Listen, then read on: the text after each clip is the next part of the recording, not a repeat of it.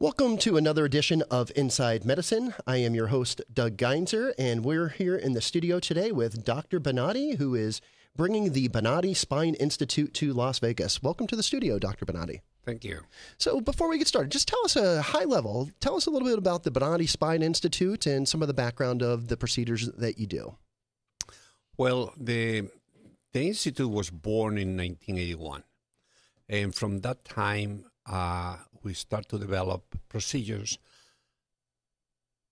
that they are associated practically with advances on the spine. Mm-hmm. Initially, we have procedures that were associated with open back surgeries.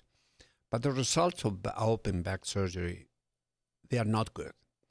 And if you heard sometime in your life a physician saying to a patient, wait with this pain as long as you can because the back surgery may not work.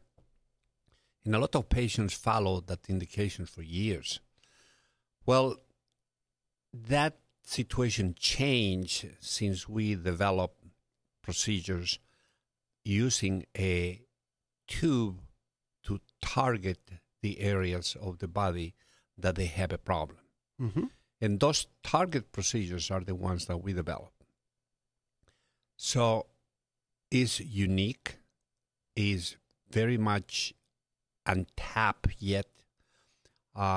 We can operate the patient and have the results almost immediately in the operating room. How we know that the patient is better is because the techniques of anesthesia that we also develop. This anesthesia is a type of a sedation that we do with a conscious activity of the patient's mind. So we call them conscious sedation anesthesia. So the patient is with no pain during the procedure, but at the same time is able to communicate with the surgeon. That's amazing. When that happens, the surgeon can now touch a nerve and make the patient recognize if that is the exclusive nerve that is giving the symptoms. Wow. So when you follow that, then you can look in that nerve where this nerve is now with some pathology. For example, you have the nerve going in a canal, and then suddenly you have an osteophyte. An osteophyte is a type of spur, and that one is piercing the nerve. Those are the symptoms. So we can identify that. Or sometimes the canal becomes old and degenerated, and the nerve, instead to go straight down, now is curved and twisted, and that needs to be corrected. But when you do that, the patient is immediately recognizing the pain and is feeling the relief of the pain. Meanwhile, you are cleaning those areas. So it's an incredible procedure, but at the same time, the results are absolutely immediately in the operating room and with the knowledge of the patient because it's awake. And it sounds like you've mastered this procedure. You've done over 50,000 cases. That's a lot. Well, it's a life work. And we are practically very unique on this procedure because we had a patent on this procedure. We had also advances in developing constantly new instrumentations and new directions on this procedure that allows us to tackle other type of problems on the patients that before were unable to be treated. For example, in the beginning of the procedure, we're unable to treat extra discal problems. Today, we go in the foramen, we go in the main foramen of the spine, we go in the neuroforamen of the spine. At the same time, people who has problems like spinal stenosis, in the past, we were not able to do anything with it. And the procedure that is being done for spinal stenosis with open surgery barely works.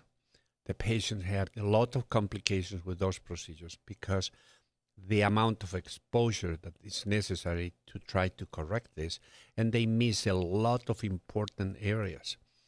Remember that when I am operating, if I am an open back surgeon, and if I look directly down to the wound, even if I'm using some type of a magnification glasses or so, my vision is only 20/20. But when you use a scope, you can increase your visualization of that field 40 times. Wow. And if you look 40 times bigger, a piece of, imagine that you have a hair, and that hair is 40 times the size of the real hair. You're looking at like a rope. Yeah. So the possibilities to injure anything there is minimal. Yep. And if you know well your anatomy, and you know well your techniques, and the patient being awake, is impossible to hurt this patient. Because if you touch a nerve a little bit, the patient is going to say, "You're hurting me." Sure. And you coach that patient to tell you that. You tell them you cannot have any pain. So you're talking to the patient the entire way through this procedure. You should. You should be talking entirely. Some patients sometimes are very scared of the surgery, and then you may put them down a little bit. Meanwhile, you are doing the initial part of the surgery, and then you bring them back again. Sure. And then at that time, they're already looking at the television themselves, and their mind disassociate themselves with what they are looking on the screen, and they cooperate. So this has a little bit of a psychology, a little bit of manipulation with the patient, but at the same time, if you are kind, if you explain them, and if the patient is very scared, you give them the opportunity to go to sleep for a while till you use the main instrument, then bring him back when you really need to look for the nerve and have the cooperation with the patient. But 90% of the patients, they don't do that. Mm-hmm. They usually want to see what's going on. Sure. That's amazing. So you've had patients fly in from pretty much every state in the union and multiple countries from around the world to receive this patient or to receive this procedure. How do you attract those patients? It's amazing that they fly from everywhere. Is it just because of the outcomes that you deliver? And tell us a little bit about those. We have a different type to evaluate the patient's result. Usually when you go to a journal of reports in medicine, that they are the Journal of Orthopedics or Journal of Neurosurgery, when you look at those ones and they talk about the results, they are talking about the results of the procedure. Mm-hmm. So they say patient result of fusion, and they give you a number. They say 80% or whatever. Well, they're talking about the type of surgical management of that procedure. They are not talking about Mr. Jones who said, "You help me, I'm happy." Mm-hmm. So we change that. We don't care about the talk to the results of the surgical procedure. Now, the surgical procedure needs to be perfect or the results are not going to be good. Of course. But I need to talk to the patient, and the patient needs to tell me, "You know something? I was in a lot of pain, and you helped me." That is the way that we evaluate our results. So our results are patient satisfaction and not surgical results. And what does your patient satisfaction number look like? I know it's something that you boast and it's something you should be proud of. Well, it's amazing. The result is an indication of really a good surgical procedure, a unique surgical procedure. We change the face of a spine surgery with this procedure. our results are 98.75% of these patients. When you talk about that number, it's almost 99% of the patients are cured. That type of patient satisfaction is unheard of. Oh, it's brutal. It's something that you need to be very, very happy to have that, but is unheard. Is in medicine you cannot offer those results, but these results are really possible because you are dealing with a mechanical problem, and the problem with the spine. It seems to be that we lost some track on the evaluation of the spine, and we talk about mechanics of the spine, mechanics of the disc, degeneration of the disc, collapse of the interdiscal space. It has no value. All these things is absolutely of no value to correct the problem with the patient. The value that you have with that is that you can have a diagnosis, an accurate diagnosis, and say, okay, if this bone, the vertebra above and the vertebra below, they collapse, and now we have a very, very degenerative disc in between, and this disc is bulging and pressing the nerve immediately on the area below there, and it's touching the nerve. And those are the symptoms. But you need to understand also that when the roof of the house came down on the floor, and then the structures that they are in that area, they are being collapsed, they are being changed, they are being squeezed. Sure. So you need to prepare yourself to open that roof. You open that canal. And then if you open the canal and you free the nerve, the results are perfect. You bet.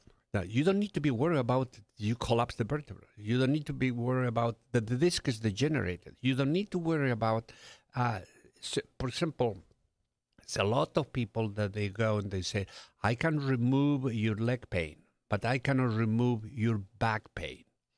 And you go, yeah, that's true. That's the most difficult to remove. The back pain is the most difficult. Why? Well, if you look at the anatomy when you are operating these patients, and you touch with a small probe the nerve, the patient tells you where it hurt.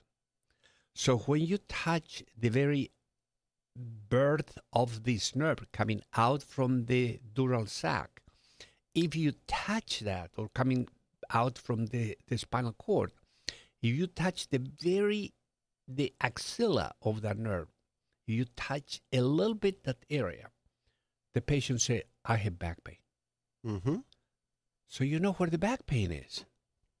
So the only thing that you need to do is you need to increase the space underneath that axilla on the nerve, and you correct the back pain. Now that back pain can be coming from that area. Usually comes from that area, but also can be coming because the neurological component of the disc. And if you can go ahead and look at the disc, and if the disc is bulging, and you can correct that area, then probably you are going to not only correct the central back pain, but at the same time you can correct some type of the radicular back pain. So you're expanding here to Las Vegas. Why Las Vegas? Well, you need to understand that we have patients coming from all over the country. So when you analyze from where the majority of the patients come to the institute, you see that around 60% of the patients come from the east side of the country. Okay? Now, the west side of the country, like California, Las Vegas, or Nevada, or New Mexico, is more difficult to travel to Florida. So if we want to serve the population in this area, the most attractive spot will be Las Vegas. So your intent's not really to serve the Las Vegas market itself. It's to attract patients from out of market here to perform your procedures. Correct. We already have reservations of always,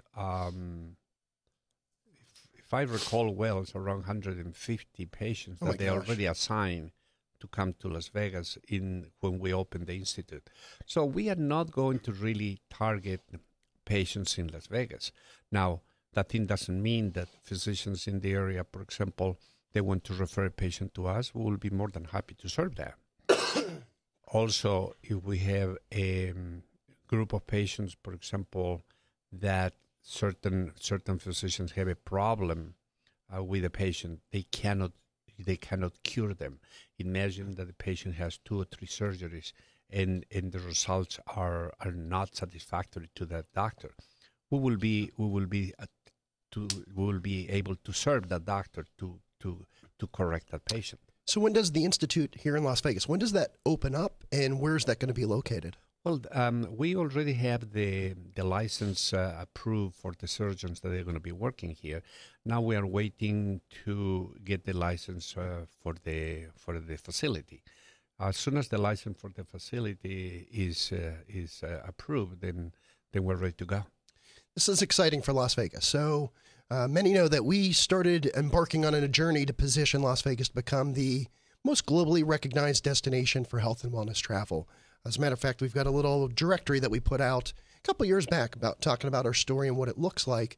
And it sounds like you've been doing this in Florida for 30 years now. Yes. And so it's amazing that we're grateful that you're moving out here to Las Vegas. We look forward to you bringing your expertise out here. What can we as the Las Vegas community do to best support you and your growth efforts?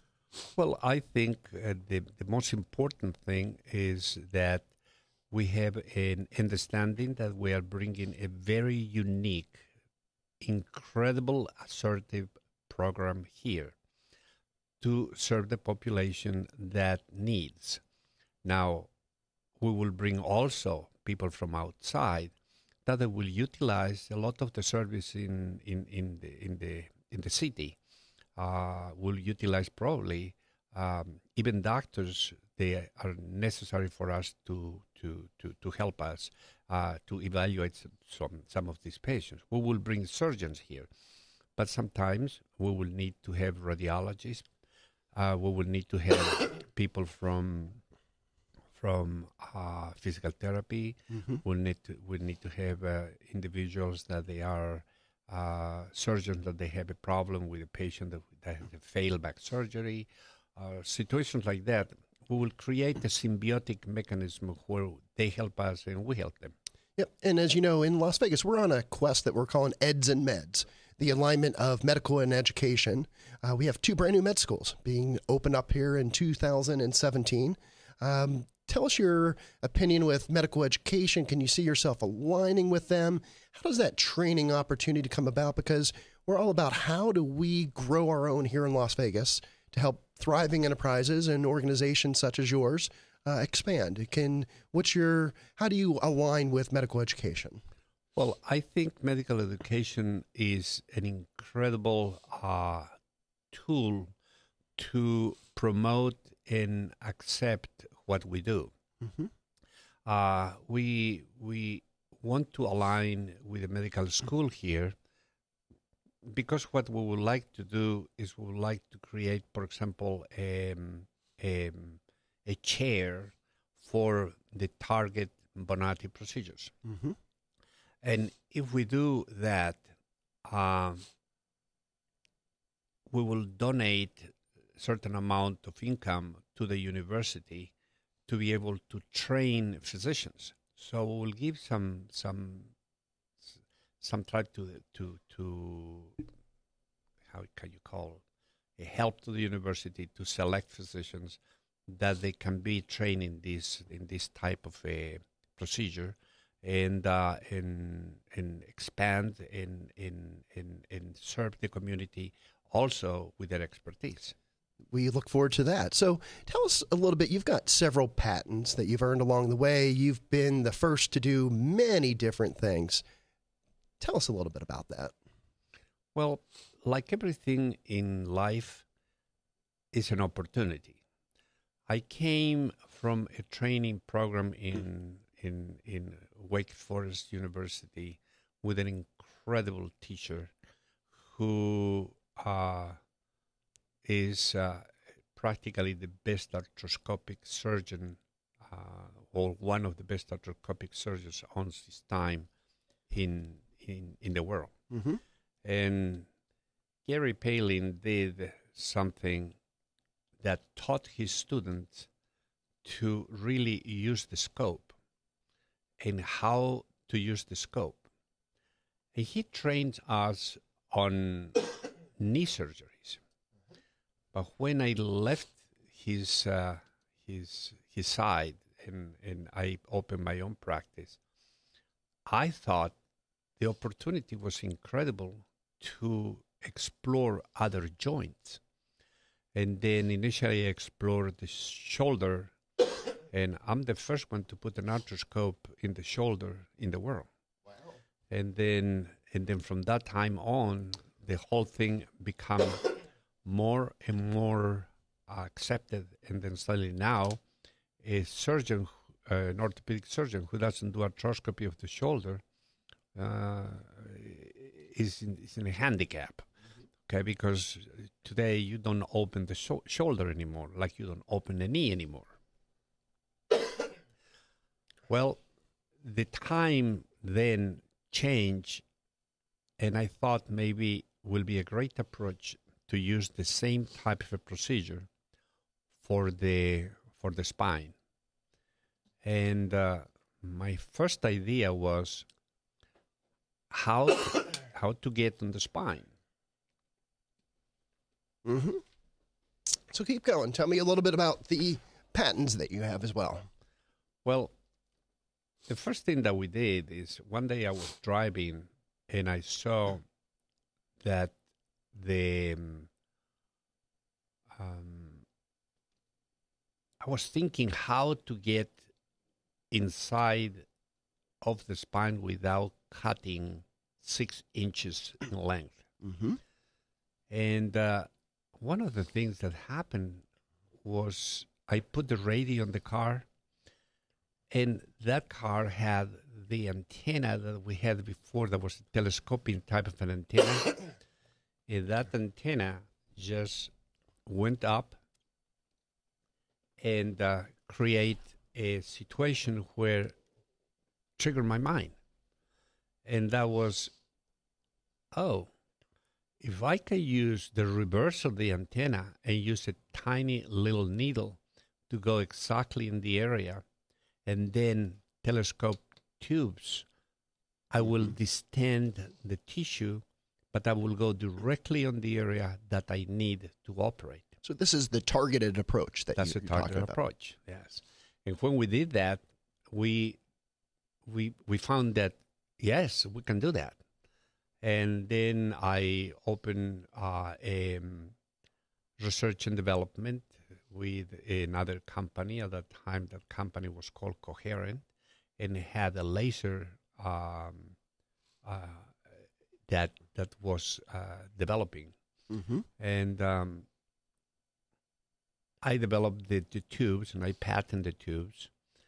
And then I did some studies with cadavers at the University of South Florida, and I look at how the tubes can be placed, took some X-rays, and then we developed a technique. After we developed a technique, we applied for research and development. We did 6 patients with the technique, and the results were amazing. I mean, the people got better right there.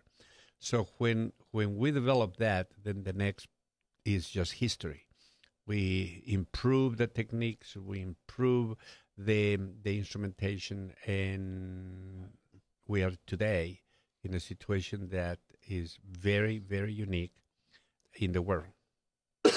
So you've trained people from around the world as well, and you've gone around the world training others. Tell us a little bit about that experience. Well, I cannot say I train. What I did is I did lectures, and some of the surgeons came to the institute to see the procedures. The training is very difficult. It's not something that you can do it. I look one and I do one. In medical school, we say, help one, look one, help one, and do one. Well, this one, you cannot do that. If you try to do something like that, you will be in hot waters and you never will come out from it. So the training takes a long time. And even very much, all my surgeons are very skillful surgeons from the best medical schools in the country. And the problem that I see with them is that it's like another world. They have the knowledge, they understand how careful they need to be around the nerves and the spinal cord and the whole thing. But when they use a scope in the tubes, they need to go to another world. Sure. And they need to be retrained. In the beginning, they are amazed. Then they think they can do it. And when I give them the instrumentation, they fail totally. And then they need to be more humble. And then they go, okay, how I do this? And when that happens, we progress and we obtain the results that we obtain. These people are amazing. Once they are trained, they are fantastic.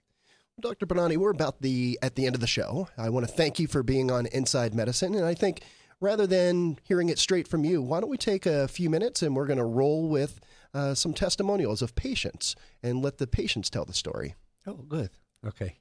This is the first time that I am pain-free after 18 years, and it's just wonderful. I love it. Phenomenal results, no pain whatsoever. My pain is virtually gone, nothing short of a miracle. Those surgeries gave me my life back. Already, I feel like a new person. I'm going home new. I can chase my grandbaby now, I can garden, I can cook, and I'm really thrilled. The outcome has been remarkable. I feel 100% better. It's like a miracle. It was phenomenal. It literally did change my life. I was in a wheelchair at that time and I left here walking. Every single pain that I had when I came here is gone. I'm ready to go home and feel great. This place is great. Thank you. Everything that they said they would do, they have done, and I'm very, very satisfied and happy with those results. I knew in surgery, in fact, I told the surgeon when he relieved the pain off the nerve. The pain is gone. I am feeling wonderful. I have no pain. I feel better than I felt in 4 years from the surgery. It was almost immediate relief. Today I am totally pain-free, which is just amazing. It's fantastic. It definitely works. I mean, I really don't know what else to tell you. I'm happy.